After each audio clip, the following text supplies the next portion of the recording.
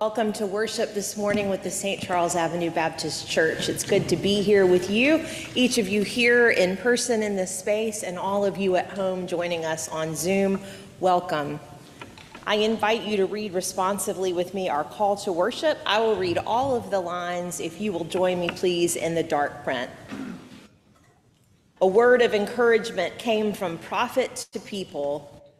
Live a life that is full. Build, plant, eat, love, multiply. Pray for your communities. Keep God in the center of all that is. We enter into worship today with hope in our hearts, for something happens here that reminds us that we can live as God desires. God has made a promise of faithfulness to us, and we can trust the promise.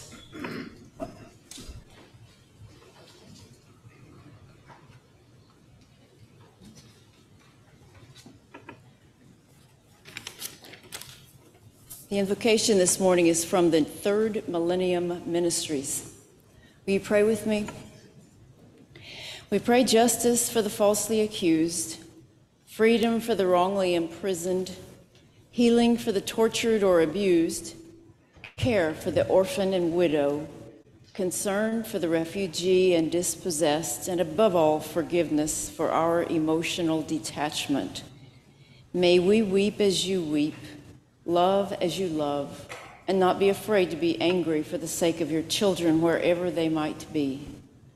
In our helplessness we ask, Lord, enfold them in your love. Amen.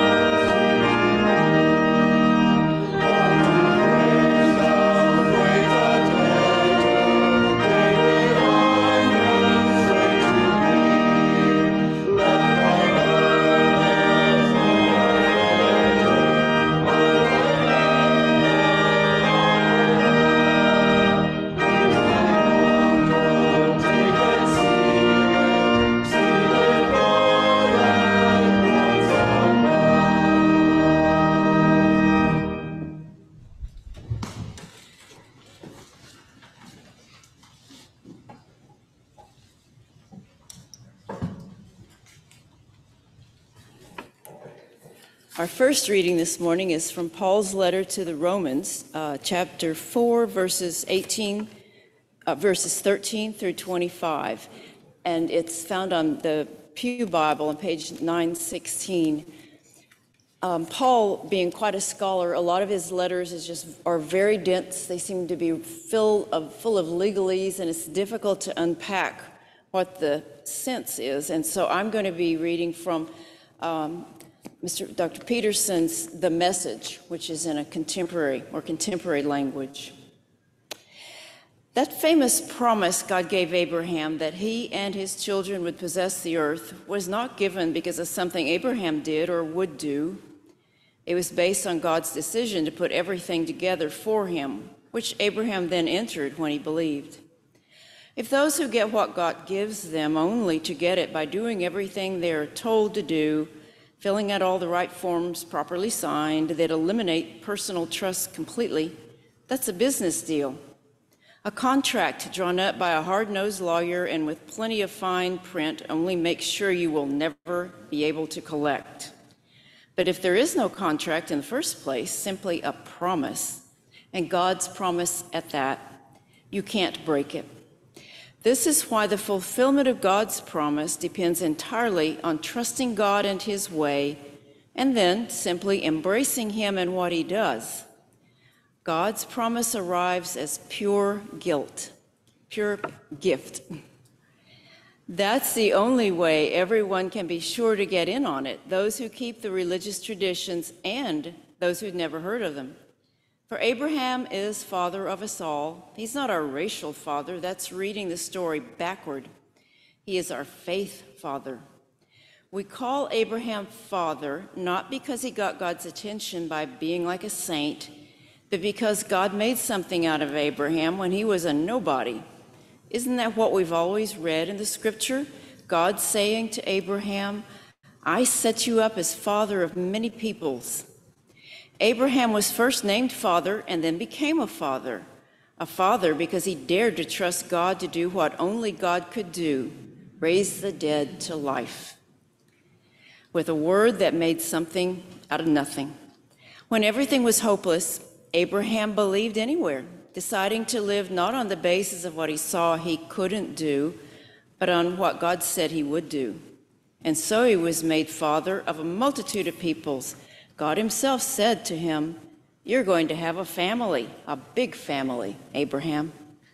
Abraham didn't focus on his own impotence and say, it's hopeless.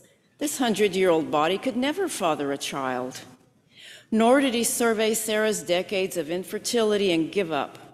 He didn't tiptoe around God's promise, asking cautiously skeptical questions. He plunged into the promise and came up strong, ready for God, sure that God would make good on what he had said. That's why it said Abraham was declared fit before God by trusting God to set him right. But it's not just Abraham, it's also us. The same thing gets said about us when we embrace and believe the one who brought Jesus to life when the conditions were equally hopeless. The sacrifice Jesus made us fit for God, set us right with God.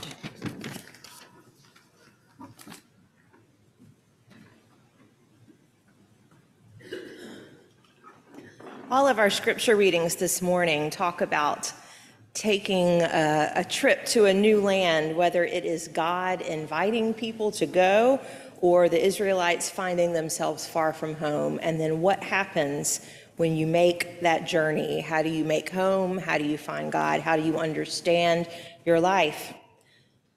So with this theme in mind, I invite you to stand with me if you are able, and if you wish, and let's pray together our prayer of confession and affirmation.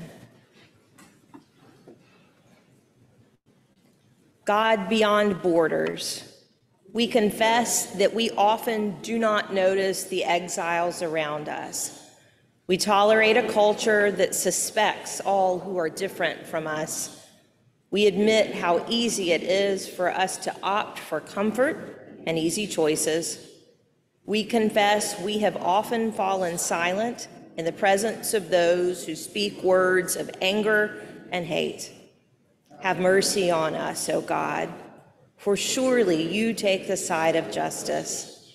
Send us friends out of places we least expect, that our creation might be enriched. Call us to be generous with our blessings. Open our hearts to all the wonders you perform. In love and compassion,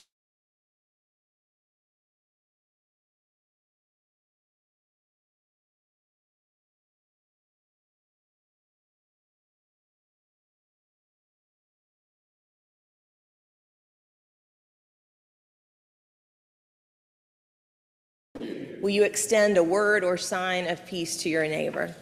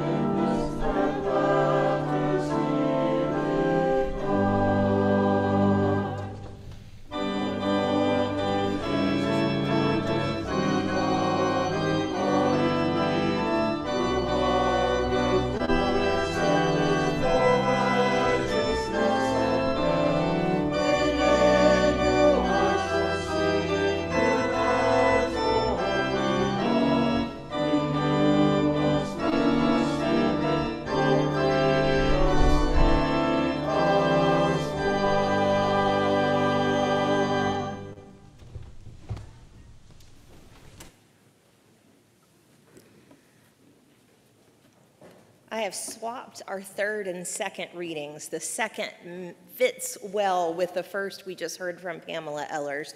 So our second reading comes from Genesis chapter 12, the first 9 verses.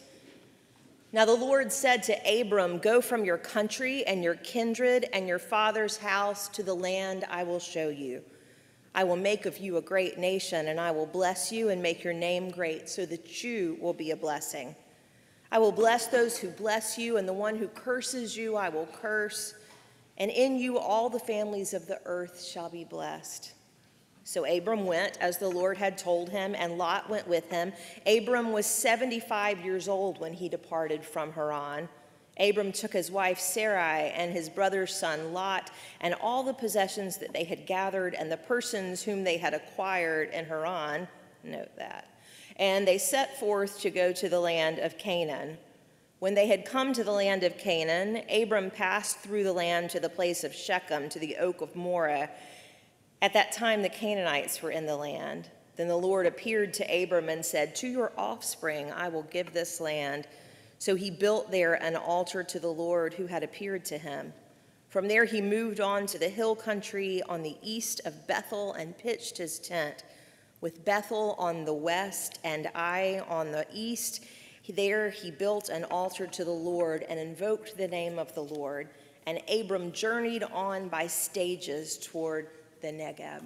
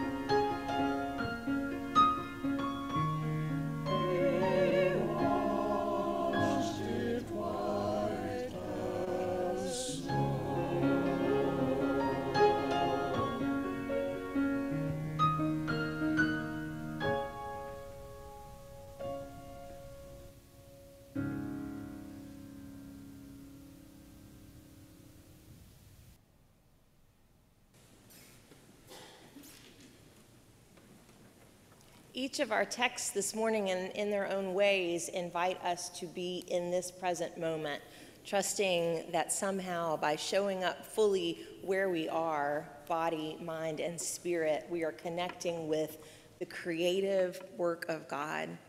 That by being present here in this place and in this moment, we are trusting that God is taking care of all of the rest, nurturing and restoring all things. Will our ushers come forward as we prepare ourselves for a time of giving?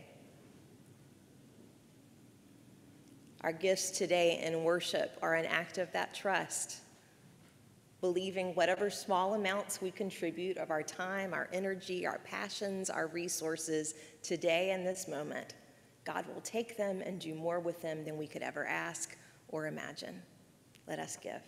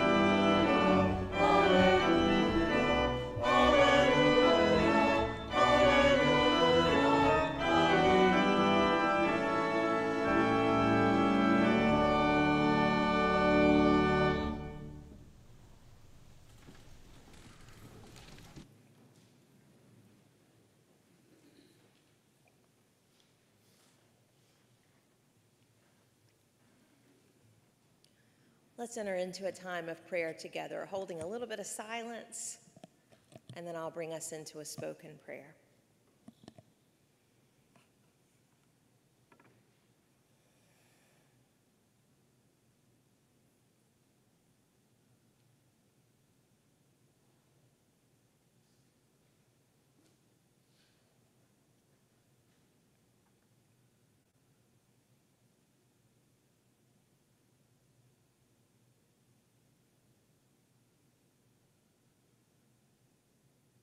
Oh God, we aren't so sure what you mean when you say you'll call us.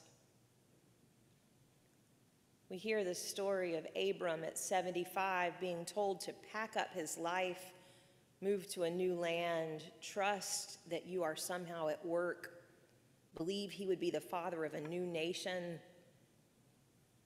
And not only do we listen with disbelief, we hope that kind of nonsense won't happen to us.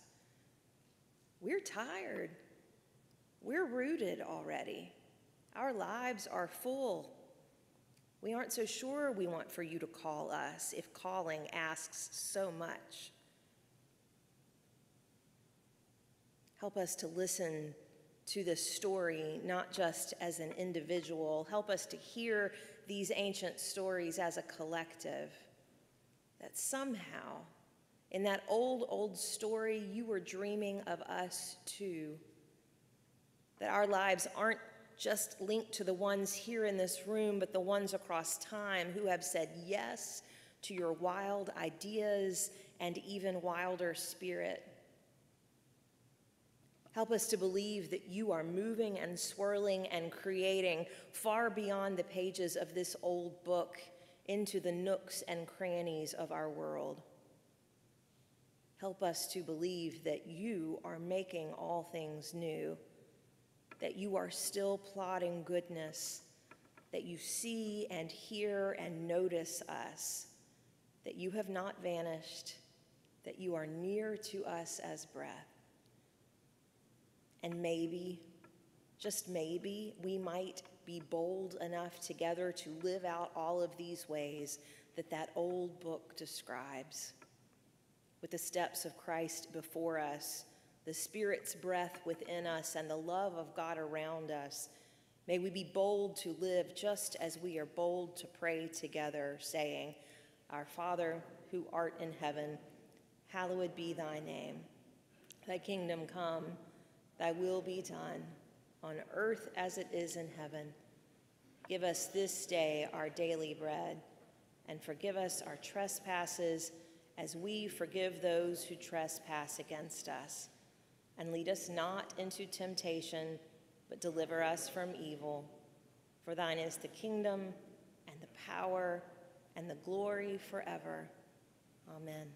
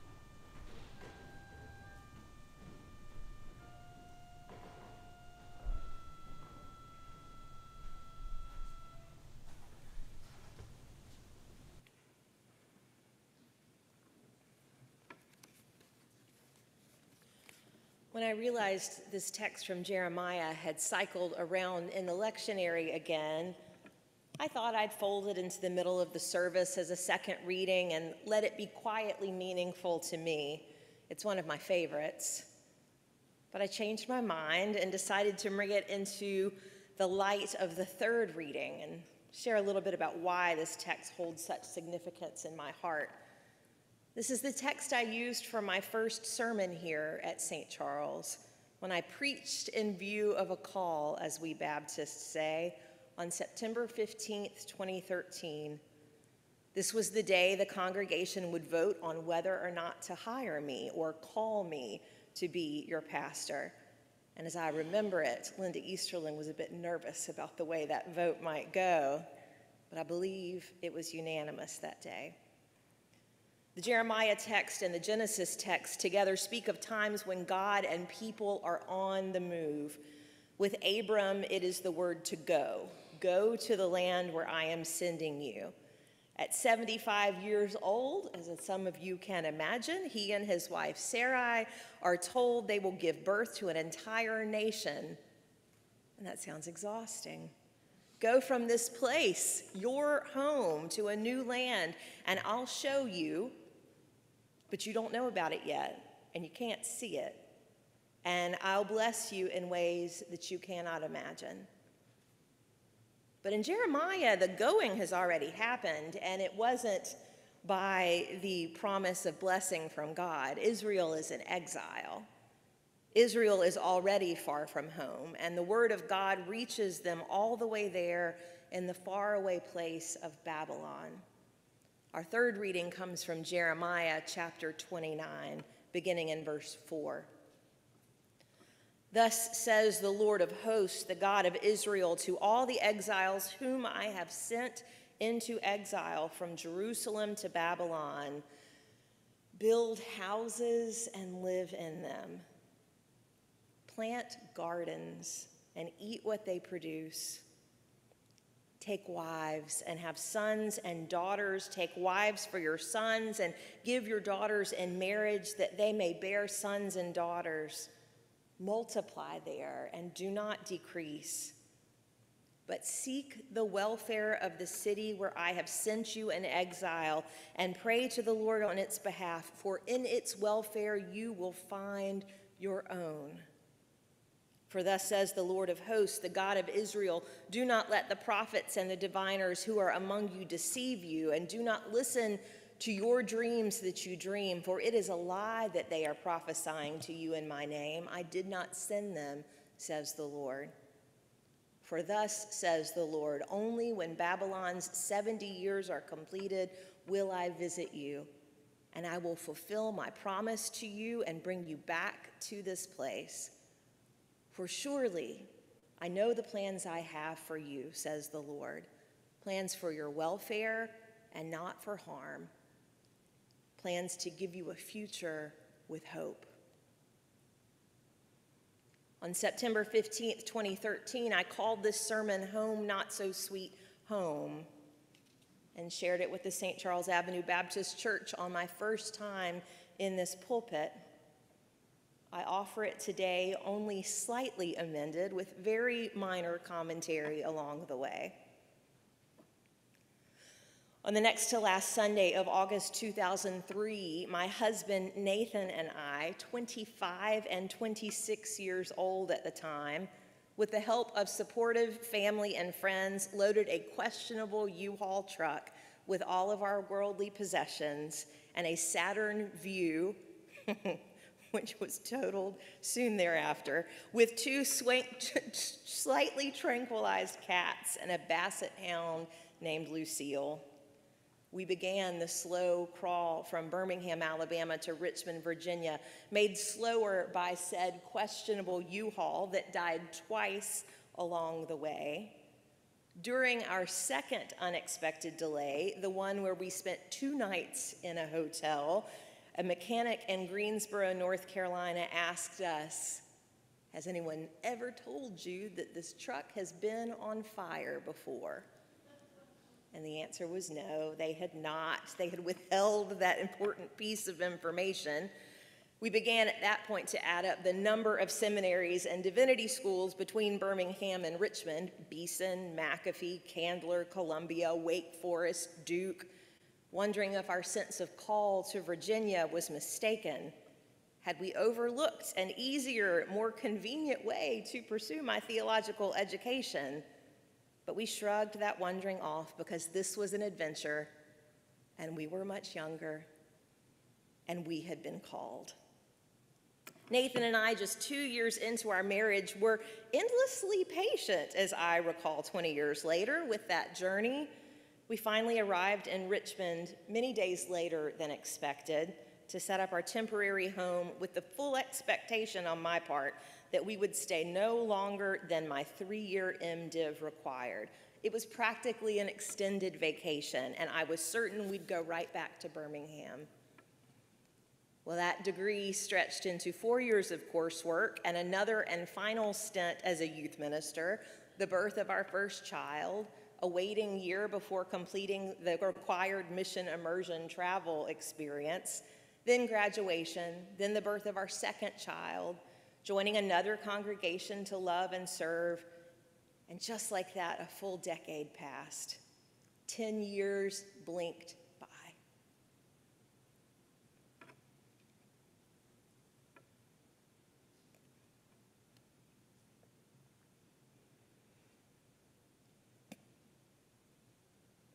And Richmond became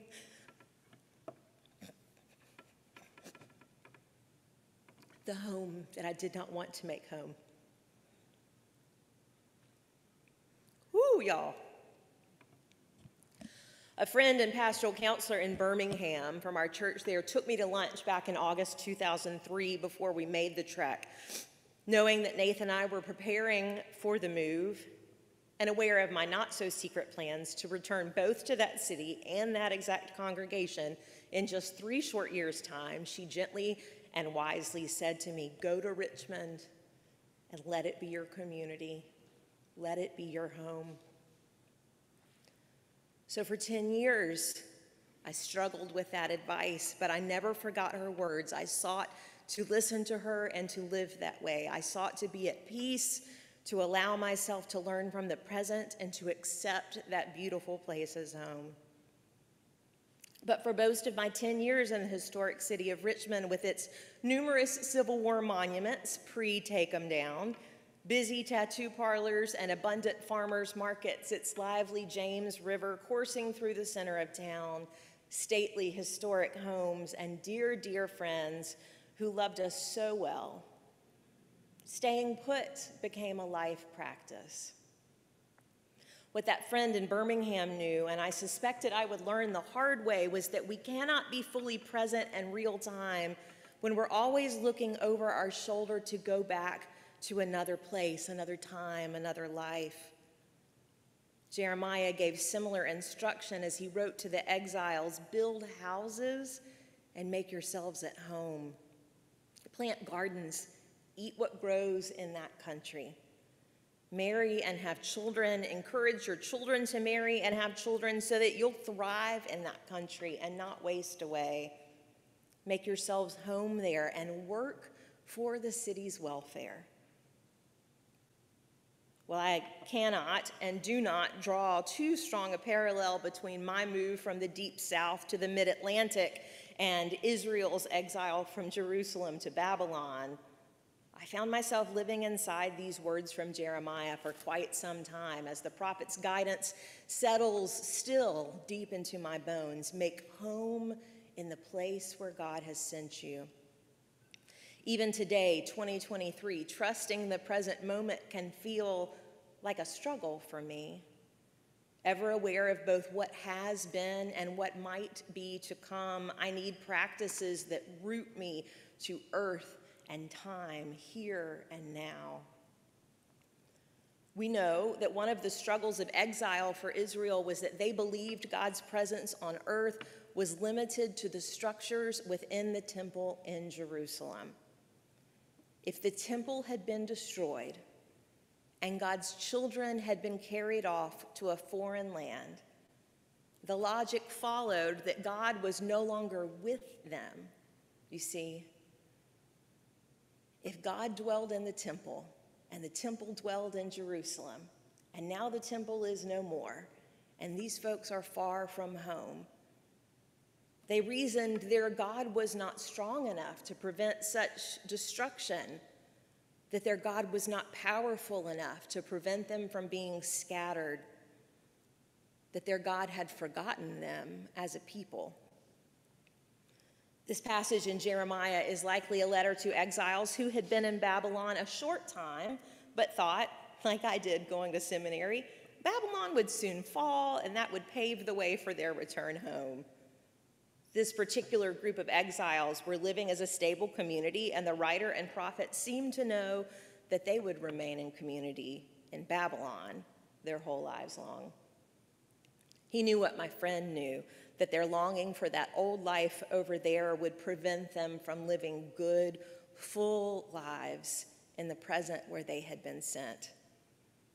Jeremiah's words to this group of exiles has a different tone, a different purpose than what Isaiah says. When Isaiah speaks to the exiles, Isaiah whispers comfort, Do not fear. God is with you. You still belong to God. Take heart and know that God will fight for you to bring you home. That attitude would lead me to keep my bags packed at the door, ready to head out on a moment's notice. But Jeremiah has a different word. Jeremiah knows that some of these exiles will not see home again. The challenge of their lives is to shift their gaze to everything that is right before them. If they can do that, they will discover God in new places and in new ways, no temple required, as they allow Babylon to be their dwelling place. Of the many prophetic messages carried to the exiles, this word from Jeremiah assures that God is not lost to any old place. God is not stuck in any old life. God also exists in the ordinary places of today. So be in the place where you find yourself now and live there with great intention. Like Jeremiah, Jesus also knew that rooting to the present is the antidote for anxiety. Do not worry about your life, what you will eat or what you will drink, or about your body, what you will wear. Is not life more than food and the body more than clothing? Look at the birds of the air. They neither sow nor reap nor gather into barns, and yet your heavenly Father feeds them. Are you not of more value than they? And can any of you, by worrying, add a single hour to your span of life? Therefore, do not worry, saying, what will we eat, or what will we drink, or what will we wear? But strive first for the kingdom of God and God's righteousness, and all these things will be given to you as well. When we name the goodness that is around us, name the ways we see God present, our focus shifts. We begin to see the details of a new story and a new home, and we can be sincerely grateful for this place, grateful for this time, grateful for this moment today. I mean this specifically and actively. When I am anxious, I have begun a practice, 2023 me, of naming trees as I drive. I will say it out loud like a nutter. Live oak, crepe myrtle, pine. I'm surprised by how often I say pine. Water oak, live oak, crepe myrtle, more pines. It's a simple practice that allows me to be here, right here, nowhere else. Following the prophet's wisdom, we make a home for welcoming and feasting and being a neighbor. We plant a garden and spend some time with our hands in the soil. We find partners and have children. We slow down to the rhythm of life that having children demands. Then we watch them grow up and we release them into the world. We work together to seek the welfare of the city where God has sent us, and in seeking its welfare, we actually do find our own. There are seasons in life that may feel like exile. The unexpected death of a loved one, the unwanted demise of a marriage, a shocking medical diagnosis, a physical relocation, a crisis of faith, a season of depression and isolation. We know what it feels like to long for something that no longer exists or is no longer ours to have. And we carry that longing with us.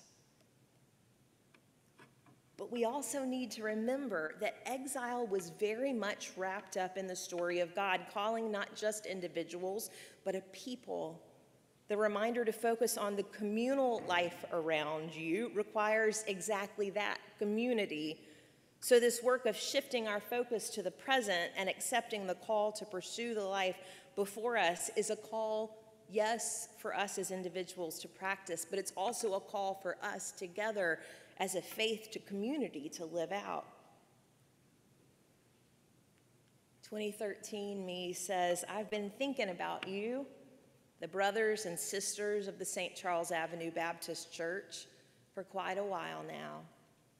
Though I do not yet know each one of you individually, snapshots of your story have been passed to me through people who know you and love you dearly. As I have thought and prayed and sat up at night thinking of you and this beautiful space and this amazing city, I have heard the words of Jeremiah.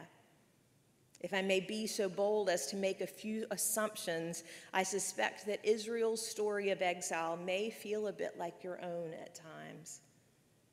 There were seasons in years past when this room was full, when the name of this place and its pastors were as much a presence on the avenue as the grand old trees bending across to reach the streetcars.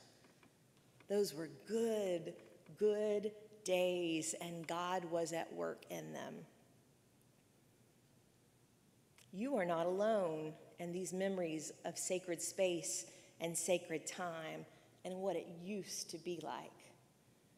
Every congregation has a slightly different story, but so many other beloved brick and mortar churches around the country also know that circumstances and times have changed. And there are empty pews everywhere this morning, not just here, not just in New Orleans, but all across the country.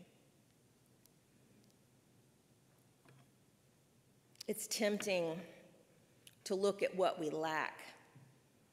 It's tempting for us to look at each other, or for you to look at your pastor and ask, where are we? How do we get back to that place where we were? How do we get back to home? And these are important questions because they're rooted in love, deep love, great affection for the people who have shaped us and the things God has done through us. It's important to sit with these questions, to tell the stories of times that made us who we are, to acknowledge the truth also that something has changed forever. But like the exiles, we in the modern church must reach a point that we shift our gaze from fondly remembering that great life back there to this present life before us, because God is here too. God is with us in this place at the beginning of a new story, and God still has great plans for our future. Jeremiah's words compel us to act today. And I believe that the call in the church of the 21st century is to shift our focus to the present, to the life and needs within and beyond our walls, as we move through the next decade, now finding us at the end of that decade. More and more of us will experience our salvation only in seeking the welfare of the cities and communities around us. Christianity Today spent much of the past 2 years, and this is now 12 years ago, studying Christian communities around the United States committed to healing and vitality in their cities. They focused on people and churches who speak of seeking the welfare of the city as seeking God's shalom for all. And they defined shalom not simply as peace, but more robustly as comprehensive flourishing. They shared stories again and again of deep faith and of vibrant congregations whose primary focus was seeking the comprehensive flourishing of both stranger and friend until that shalom rippled through every part of the homes to which God had called them. The congregations who will thrive in the era to come will understand thriving in different ways. And they will each tell a story as unique as their church's context. The residential neighborhood church will find life differently than the one in the urban industrial setting. The small church in a farming community will come alive in a way far different than the small church in the middle of downtown. As I continue to remember you in prayer and imagine what your next story may be, I think about how well positioned St. Charles Avenue Baptist is in the city of New Orleans, the city known around the world for its joy and its celebration, its food and its music, its architecture and its people. People know that New Orleans is a place for everyone and anyone. More than Austin or Portland or Seattle, this city is known for welcoming the weird, the peculiar, the eccentric. And we just call him our next door neighbor. But there are complexities alongside the assets. New Orleans, like Richmond, Virginia, has its story in American history as a major player in the slave trade. That legacy weaves its way into modern day in subtle and powerful ways. This is a city still recovering 10 years ago, I would say, even now, from the memory and destruction of Hurricane Katrina, still dealing with the injustices that the storm and subsequent floods brought to the surface. Like much of the South, there is a disparity here between rich and poor that lives its way out through schools and resources and public safety. So a faith community living into its present and future story here in this place must ask, what does seeking the welfare of the city look like for us? Where is God leading us next? Frederick Buechner, now the late Frederick Buechner, one of my great heroes in life and faith, calls this work of seeking the welfare of the city vocation. It's a different way of understanding calling. And he famously defines that life's work, saying, the place God calls you to is the place where your deep gladness and the world's deep hunger meet. As we people of faith, the great big churches and the ones barely eking by, move into a new phase of being church. We do not do so by losing our identities, forgetting or grasping at our past, or taking on a new way of being that is foreign to us but seems to have worked well somewhere else. We move into this new story by being most fully ourselves for the sake of the world. We pay attention to the goodness of God and the movement of God's Spirit in daily life.